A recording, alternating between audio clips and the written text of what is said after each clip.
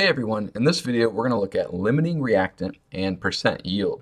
This is a subset of stoichiometry, and it's the idea that when you mix two things together, one of them will determine how much product that you'll get.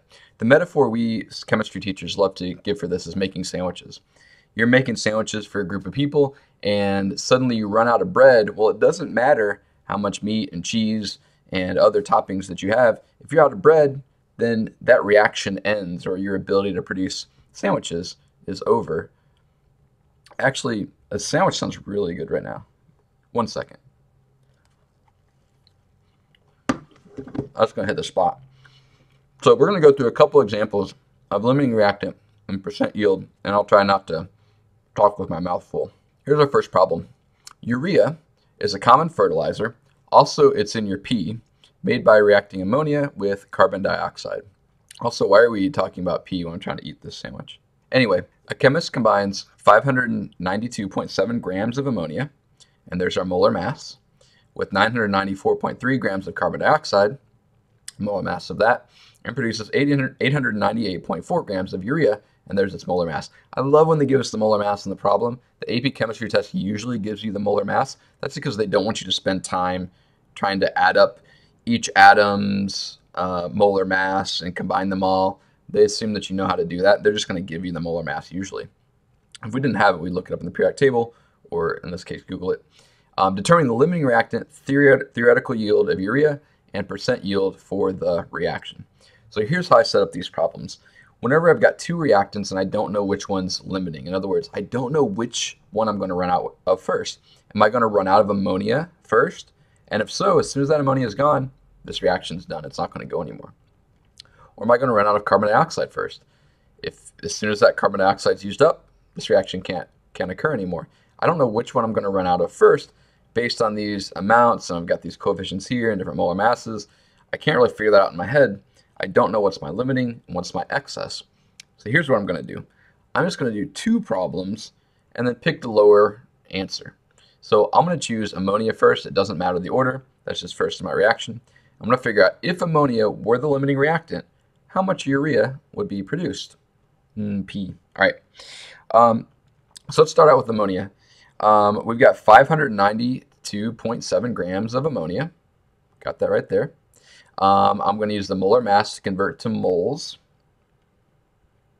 of ammonia. And as I'm doing this, in a previous video, we went through the stoichiometry map. If it's helpful to have that stoich map out, have that out. I'm not going to use it in these problems, but it could be helpful if you need it. We've got 2 moles of ammonia per every 1 mole of urea. I get those from the coefficients. And then I need to convert to grams of urea. And I'll use the molar mass of urea from the problem, 60.06 grams of urea per mole of urea.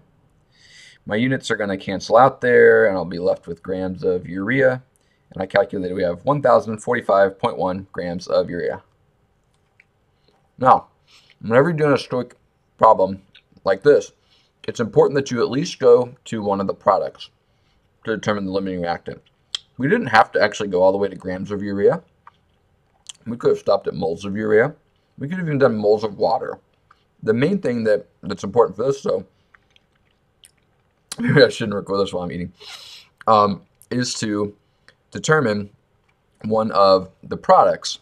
If you stick over here, you might not actually determine the correct limiting reactant because of these coefficients. So what I would suggest is always go to one of your products. And I went all the way to grams of urea in this case. And the reason for that is that's what I want to know at the end, right? The theoretical yield of urea. I want to know the grams of urea. And so I convert it all the way to grams. I think that's a little bit quicker just to do that both times. So let's do the next one, carbon dioxide. 994.3 grams of carbon dioxide. We get that from the problem right here. I'll use its molar mass, 44.01, to convert to moles of carbon dioxide. Grams are going to cancel out. I've got 1 mole of carbon dioxide for 1 mole of urea. And then I'll use the 60.06 again to convert to grams of urea. All right, units are going to cancel out. And I've got 1,356.9 grams of urea. Now, I've got to compare these two answers now. which one should be my theoretical yield in this case? Well, if this were the limiting reactant, we would produce that. We've got enough NH3 to produce 1,045 grams of urea. We've got enough CO2 to produce more, 1,356.9 grams of urea. Now, if we've only got enough NH3 to produce this number of grams of urea, well, we're going to run out of that as soon as we hit that amount of urea, meaning that we will not get to produce this 1,356.9 grams, because at that point we would have run out of NH3. We're going to run out of NH3 as soon as we get to this number right here. Basically, whichever of these is lower, that'll tell you which is your limiting reactant. So NH3 is our limiting reactant here, and CO2 is our excess reactant. Now, sometimes the problem will just tell us that something's in excess, and then we only need to do it for the one that's limiting. But in this case, we didn't know, and so we had to figure out, okay, NH3 is our limiting reactant, which means that we don't need that 1,356 number. That's not useful to us anymore. But we did need to know it because that could have been less than 1,045. So we still had to do both calculations. So theoretical yield is 1,045 grams. I did 4 sig figs because that's the, all of our numbers here have 4 sig figs in them.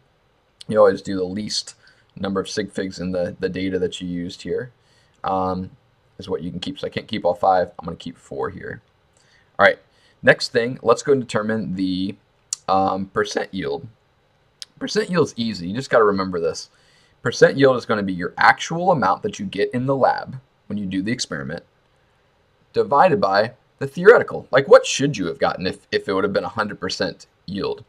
The theoretical is always what you do from the calculation. That's because it's a calculation. It's theoretical.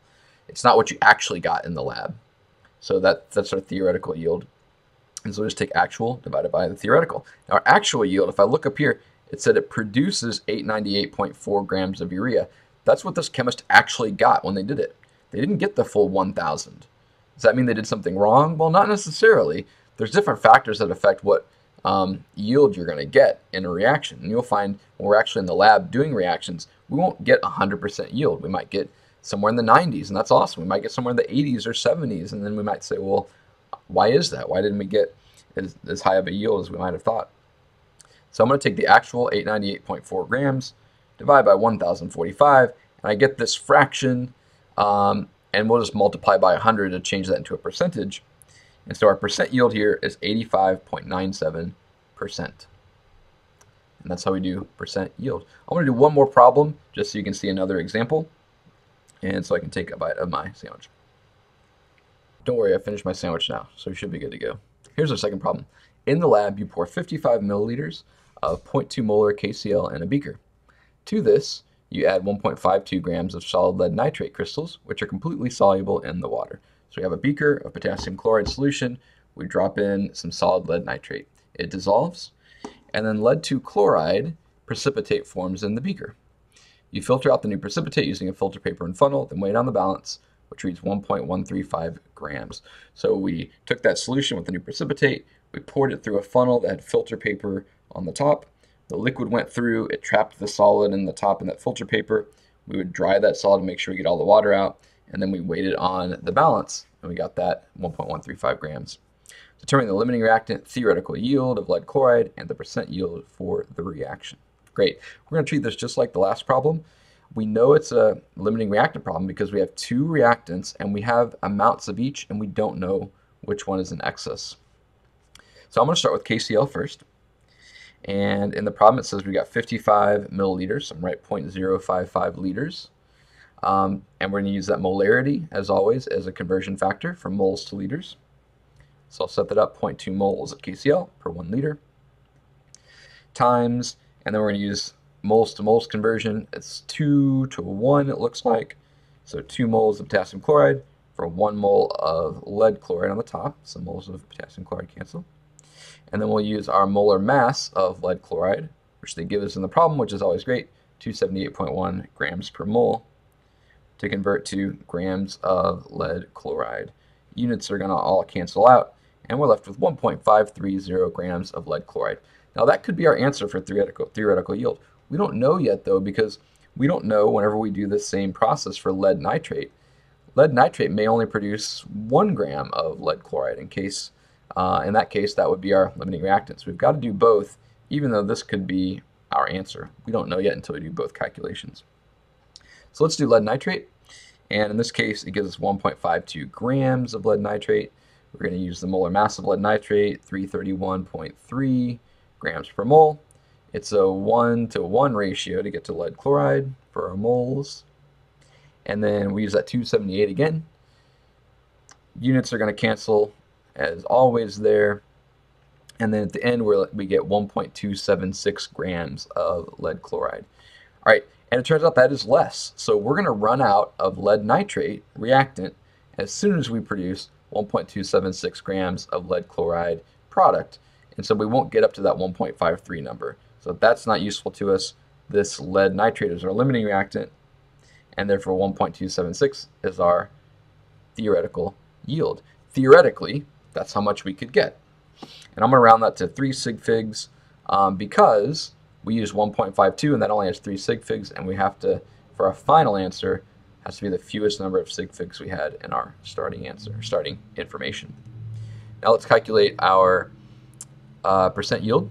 And again, that's always your actual yield divided by your theoretical yield. Our actual yield here was the 1.135 grams. That actual is always what you actually get in the lab. Whenever you do the experiment or whatever the problem tells you you got whenever you did the experiment, that's your actual. What you calculate, remember, calculation is a theoretical thing. Theoretical is always going to be your calculated amount you should have gotten.